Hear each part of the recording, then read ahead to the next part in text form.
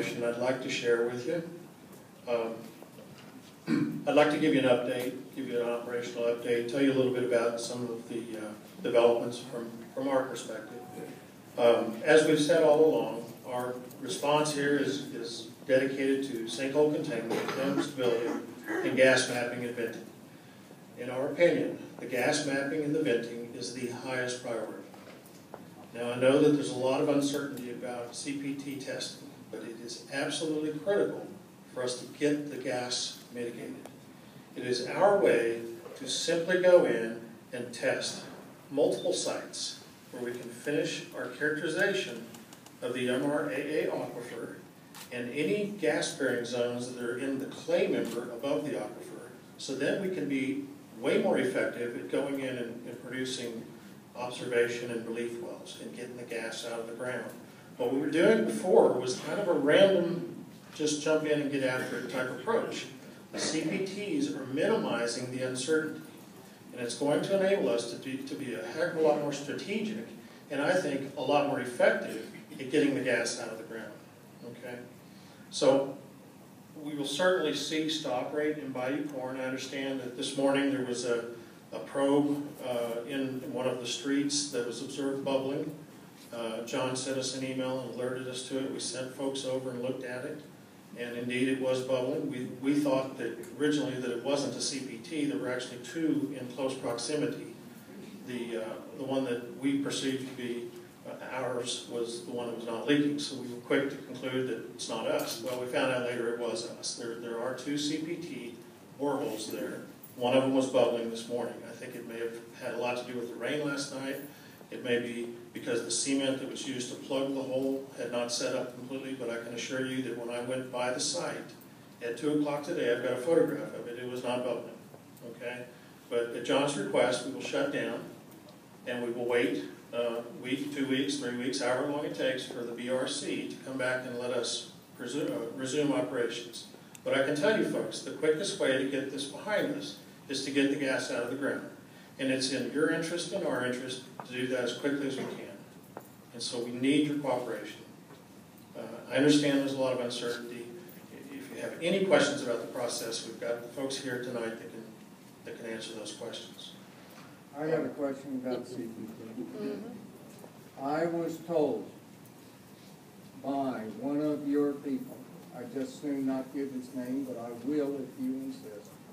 I was told that when they grouted after making a penetration for CPT, that the grout would consist of 95% Portland cement and 5% bentonite. And the bentonite was in there because of its tendency to expand in the presence of water and to help seal the hole.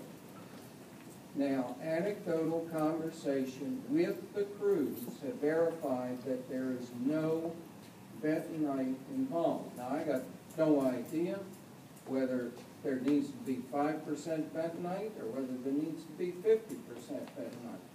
But if a responsible Texas brine person is telling me it's supposed to be in there, and the crew is telling me that they're only putting pure Portland cement in the hole, and when I can look at it and only bags lying around say Portland cement, then I have to conclude there's a disconnect there. Do you have any idea what the right answer is? I cannot speak to that specifically. I do not even know the exact chemistry of the grout that's used for the abandonment. I know it's predominantly cement. And folks, I will tell you that we've installed 42 of these, and to my knowledge, this is the only one that's leaked. I'd say that's a pretty good record. Well, that's debatable. I agree, it shouldn't leak at all. And we're going to do things to make that problem go away, but we got 41 of them right. And every one of them that we put in the ground is helping us to bring this to an end. Why did your responsible party tell me that the mix was supposed to include bentonite, and there is apparently none being used? I can't answer that. I'd like an answer. I'm not going to make an answer up. I understand, but I think you understand what I'm saying. I'd like actually, sir, Bob, I don't. I don't know that 5% bentonite is any different than 2% in a cement slurry? I think you need to find out the answer and give it back to us. I think you need better Is that a public reasonable relations. request? I'd like to finish my presentation if I may. And I encourage questions, honestly. You don't have answers. I'll answer the questions I can, ma'am. Mark Cartwright, got a couple in the back. Yes.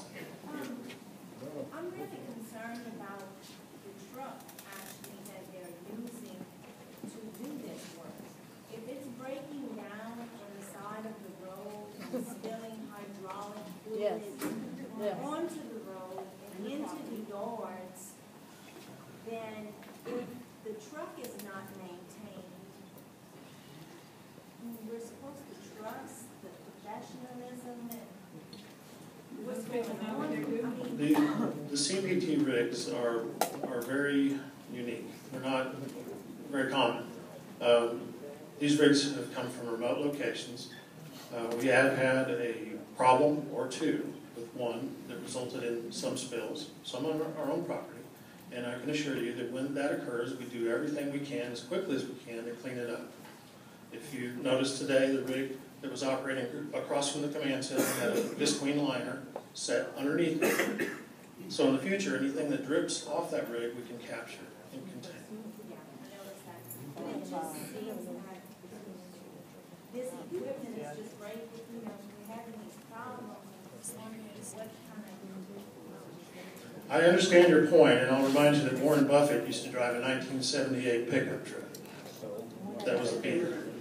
And he's, well, I'm countering your point. Just because there was a leak on a rig doesn't mean that they don't know what they're doing. It's a mechanical device, and there are problems with mechanical devices. Mr. Cartwright, one of these rigs was down South Macomb, July 2nd or 3rd, I believe.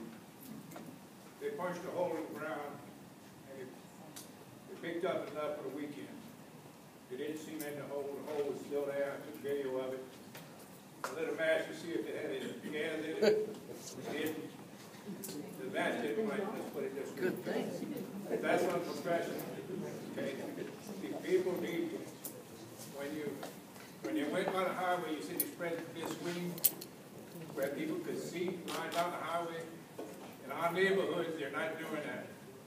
They're making a mess of our neighborhood. That wells you put in back there, you're leaving the mud bats back there, it's like trash. The ones you put in by the highway, you got nice, pretty fence around it. I know Mr. Landry is demanding that from you. We demanded that from y'all too. Get your contractors off their butts and show us a little respect, okay? It's been a year. The only time I see you is over here. Come by my house, knock on the door, I'm there. I evacuated a little while, but I'm back in there. I can't stand it anywhere except by the corner. I want you to do everything you can do and have your company do everything you can do to rectify this situation, okay? Could you please help us? And you got people in this audience that are handicapped and need to get out of there, and they don't have the wherewithal on that 875 that you're forced to pay us, that we hear every day in the newspaper from Mr. Sonny Crane. That was put in effect back in 1980 when y'all signed the permit. It's totally inadequate for anybody today to live in a motel and serve a family of four. I wish y'all would just quit saying that, okay? You're making it sound like we're nothing but greedy people. We're not. We want to move back in our house. We want to be able to bring our grandchildren back here. We want to live our normal life like it was. We're not your enemies, okay? Don't treat us like enemies. Treat us like fellow members of your community, okay? Please help us.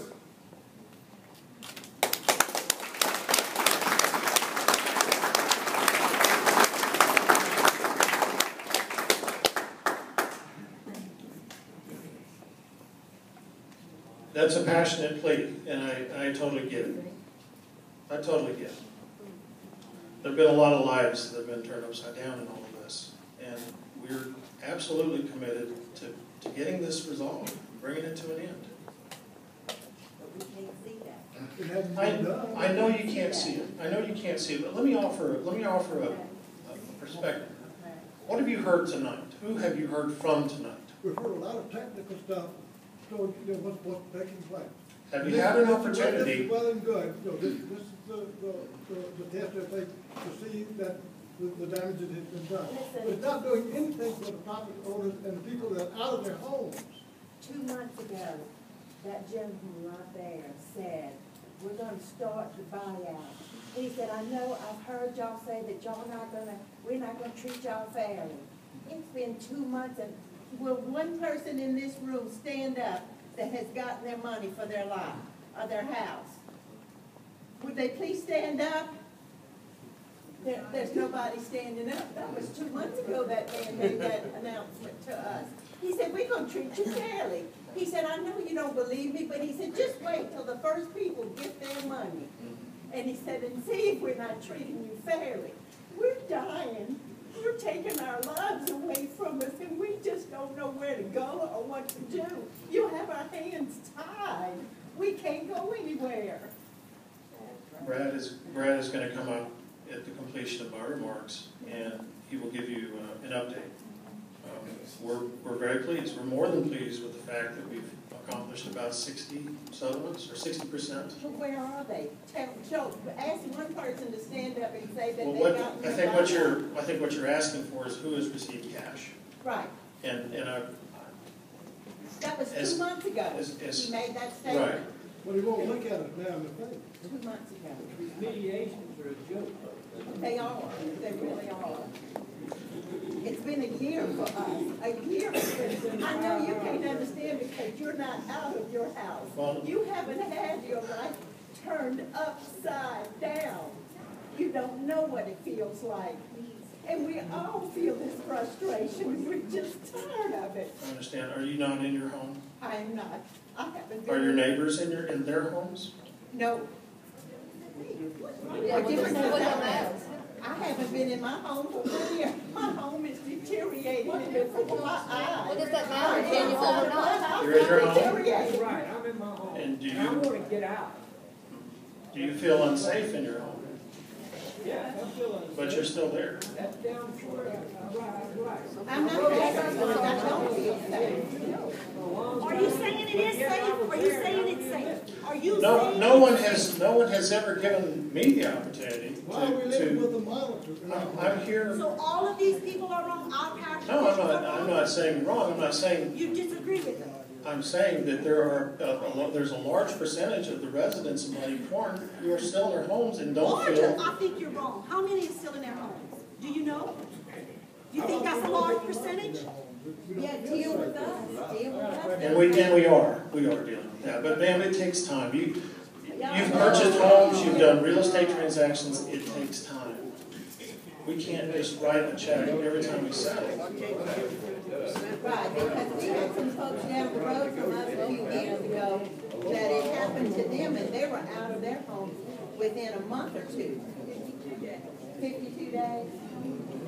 So, you stop and think about it. This has been 1 year. 1 year. It should not take that long. I think the ones that wanted to stay, that's them. The one that want to leave, that's them. I think everybody has their own priority to what they want. That's right. And they should be able to do what they want.